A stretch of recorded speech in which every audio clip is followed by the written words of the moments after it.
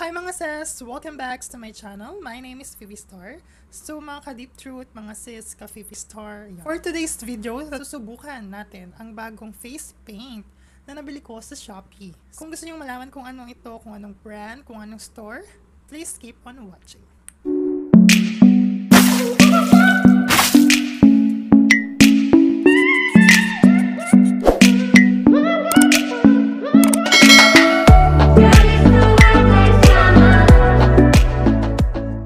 So guys, ito yung bago nating face paint. So ito is the Cruise Face and Body Painting Palette from UCANBE. Itong face paint na to is 319 pesos lamang. So originally, ang price niya is 638 pero naka-sale siya 319 pesos na lang guys. Actually guys, 2 months ago na yata ito sa akin. So, in-order siya ng August 14 and dumating siya ng August 23. August, September, October. So, 2 months ago na nakalipas, hindi ko pa rin siya nare-review. So, dapat reviewin ko na siya pagdating pa lang talaga or 1 month before the Halloween something, ganon, Kemerut. Kasi, ewan ko ba. Medyo tinamad ako lately. So, yan. Huwag kayong tatamarin, guys. Kasi walang mangyayari talaga sa atin pag tatamad-tamad tayo. Ganon. So, ito na nga siya. Ito yung Cruise Face and Body Painting Palette. So, dalawa kasi yung uri nito, guys. Meron siya yung Athena, which is mas mahal, 600 or 500 plus. Si Cruise, ito siya, guys. Ayan. May sleeve siya. And ganyan siya kalaki guys. Ayan. So, ito yung kamay ko. Yan, in fairness, malaki siya. Ayan. Ay, kita-kili-kili ko. So, in fairness, ayan yung kamay ko guys. Malaki sa kamay ko guys. As in. So, titingnan natin kung fact or wapak ba itong Cruise Face Paint ng UCANBE. Let's start to the packaging. Ayan, ito yung packaging niya guys. So, background is white, very simple, and then colored. Yan, may mga paint na parang tumalsik. Sana all tinalsikan. Char. So, yan guys. Ito yung Cruise. Medyo embossed siya. And then, meron siyang face and body painting palette na nakalagay dito. And then, ayan. Ganyan lang. Very simple lang yung sleeve niya. So, this is the back. So, Cruise Painting Palette Oil-Based Face and Body Makeup.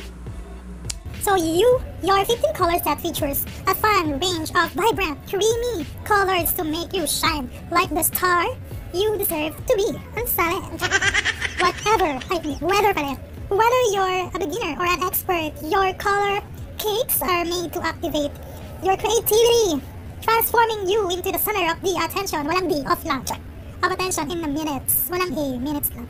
So, ingredients, ito siya guys. Ayan. Sana kita nyo, ayan. So, ayan. Di ko siya mabasa. I mean, yeah. Kayo nang magbasa.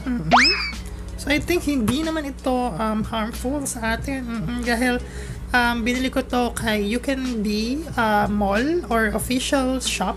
Meron silang address, UCANBE, Instagram, kung follow nyo sila guys. UCANBE Facebook page. And then, nandito naman yung mga details. So, 12 months upon opening. And then, cruelty-free, recyclable. And then, meron siyang manufacturing date and expiration date. And 7/24/2020 ang manufacturing date niya guys. Expiration date, na-expired lahat. So, 7/23/2023. So, yung life shelf niya is 3 years. Pero, upon opening, 1 year expired na siya or 12 months. Get it? Chart. So, this is made in PRC. Nothing special with the sleeve or packaging. So, yan guys. So, dito tayo sa ating palette. So, yung palette na ito, ayan, ang laki niya guys. And then, sa harap, UCANBE Cruise Face and Body Painting Palette. So, yun lang lagi.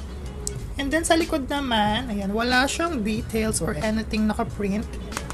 Or acrylic siya. Alam mo yung mga generic na ano lang, na plastic, ganun.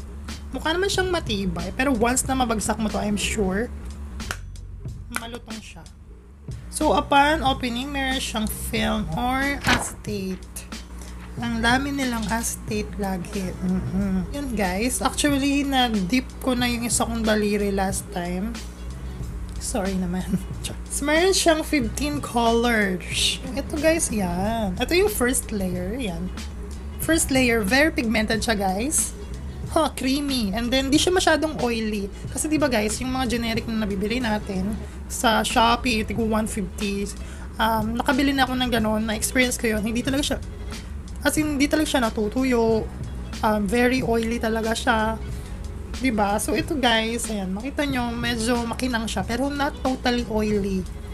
Ito yung first layer ng ating face paint, face and body paint ng UCANBE. Ito na guys, yung second layer, second row ng ating face paint. So, nag-start tayo kay, ito, yung parang cyan blue or turquoise blue. Tapos itong medyo indigo violet something, ganon. Yellow, ayan, medyo makinang talaga siya guys. Yan na yung yellow. Ito yung green. Parang green siya na, di siya yung totally green, pero parang turquoise green, gano'n. May turquoise green ba? So, ito yung maroon, yan. Actually, maroon talaga siya. Ito yan, guys. Chan, chan, chan. So, next layer naman, ayan yung ating, third row or last row. Yan, yung peach, green, magenta, brown, and then black. Ayan. So, tingnan natin yung kanilang Shopee account. Ayan. So, features.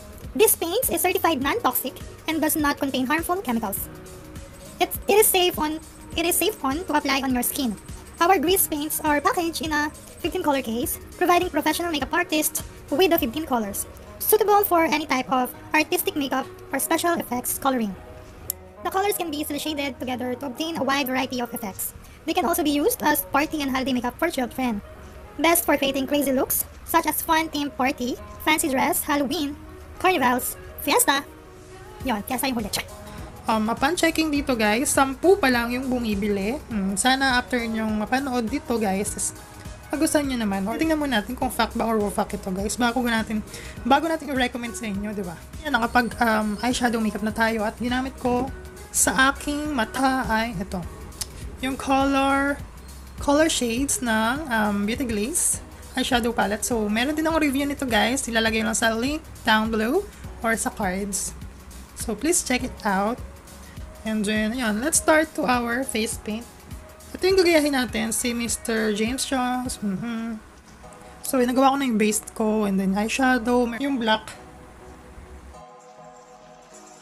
Ngayon lang ulit ako magki-creative makeup look. So, hindi ko talaga siya forte, guys. So, pasensya na. Kung di ko man kayo masatisfy sa aking gagawing look. So, alam nyo na, guys. So, yan, guys. Di siya masyadong talaga. Di siya totally black talaga, no? So, yan na guys. Yan. Bali, isiset pa rin natin naman siya ng powder. Kunin natin yung blue. Yan. Anong nangyari? Kukuha ko ng white dito. Nilalagay ko lang siya dyan. Yan. Blue pa yan. Parang violet siya.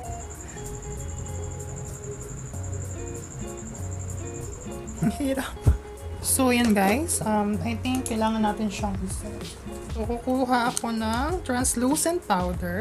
So, ito is from Sassy Lady. So, kinukuha ko yung eyeshadow sa ating color shades ng Beauty Glaze.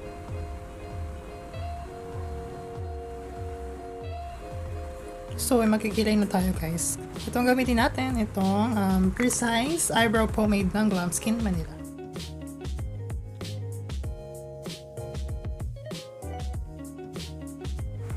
Kuha tayong toothpick. So yun guys, tapos ko lang ating makeup look at magbabalik ako for the verdict ng ating face paint. So yun guys, yung ating makeup look. So yan. Ayan na. So yan. This is my first time to do this. Walang practice or whatever. So pasensya na guys kung yung mga blendability ko is medyo mahina or what. Kasi kakabalik ko lang ulit for the makeup. Ayan. So yan, trinay natin. Yung white is yung face paint.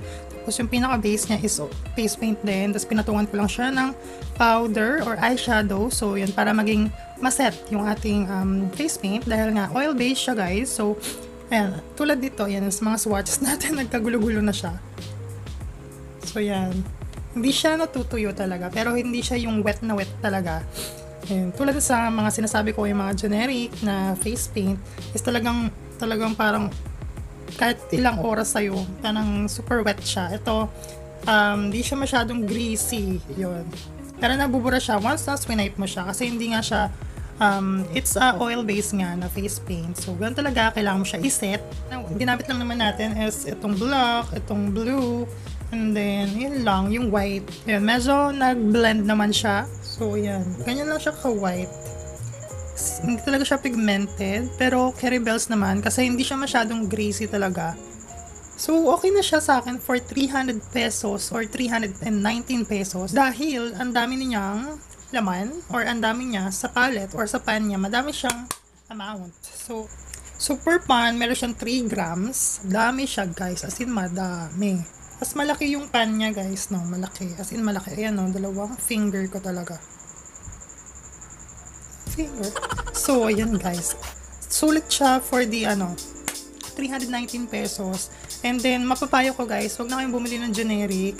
Mag-invest kayo ng, kung more on creative makeup look kayo, mapapayo ko na mag-invest kayo sa medyo mahal or 2 times doon yung presyo doon sa generic na face paint na mabibili natin sa Shopee. Is super greasy nun guys. Unlike dito, ayan. Hindi siya masyadong greasy or oily. So, for me, okay naman sa akin yung white na yan. I-build up mo lang siya para maging opaque siya or yung opacity niya is kitang-kita talaga. And then yung black, i-build mo lang din siya. Tulad niyan guys. Black kasi yung nandito sa part. Yan. Pero nilagyan ko siya ng black eyeshadow para ma-set din siya. So, yun yung naging base natin.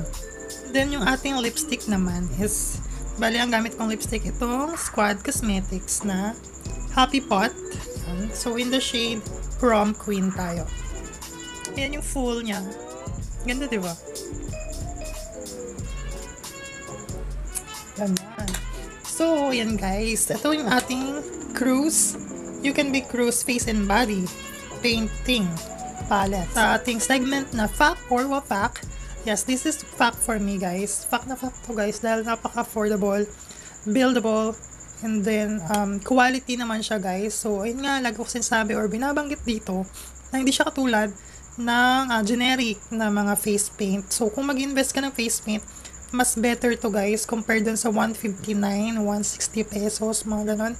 So, it's a no-no yun. So, mag-invest ka na medyo mahal habang nag-start ka, kung madalas ka mag-creative makeup look or face paint. Yan. Tulad yan, mag-Halloween na guys. Madaming gagawa or gagamit ng face paint. So, ito guys, recommended by Fifi Storm. Ganun. So, yun guys. Kung gusto nyo bumili ng ganito guys, meron akong code, char. Code, walang code, char. So, lalagay ko lang sa description box below yung kanilang shop na binilhan ko guys. Or kung gusto nyo bumili or gagamitin nyo, tag nyo lang sa ating Instagram, Fifi_star. So, gumamit ko ng hashtag FifiStar made me buy this. Yun. So yun guys, kung di pa napag-subscribe sa aking channel, please click the subscribe button and click the notification bell para lagi update sa aking uploads. Bye!